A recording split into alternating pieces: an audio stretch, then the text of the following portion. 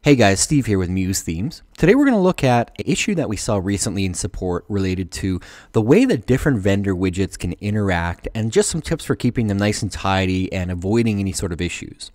So our customer here submitted a site, and the issue they're having is they're working with our Nav System Pro menu. So if I go up to the Nav System Pro menu and I click on it, you'll notice that it loads completely blank. For some reason, the menu is not showing up here, and it's intermittent too. We can refresh the page and occasionally it will show back up again. So really frustrating issue for the customer, a really strange issue for us because this menu is a very stable widget. So what's going on?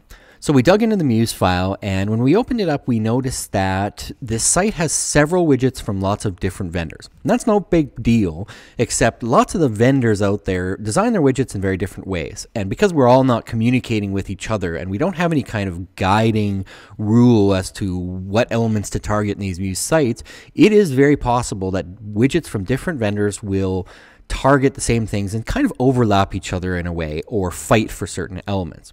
So in this file initially, this is the main thing I noticed. We've got our Nav System Pro menu, and then it looks like we've got another vendor widget here, another one kind of behind it.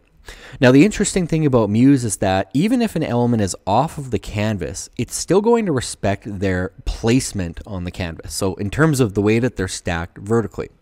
So for this, what Muse is going to see is to load this top widget, then it's going to load our Nav System Pro, at least the configuration component.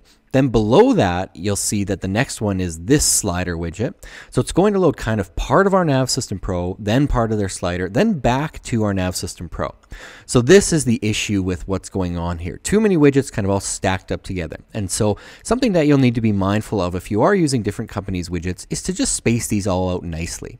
So for example, if I just move this one down, perhaps over here, and I could go ahead and kind of modify this so it's not overlapping, but let's just take that as it is, preview this page in the browser. Okay, so we'll reload it in Safari here. Now when I click on the nav menu, you'll see it shows up fine. And it shows up fine every time as long as we tidy up those menus on the side. So this is something important if you're going to use different vendor widgets. Be mindful of their placement on the side of the canvas. Make sure if a widget has several different components that they're all going to load in order, and just keep things from overlapping and nice and tidy. Thanks again for watching.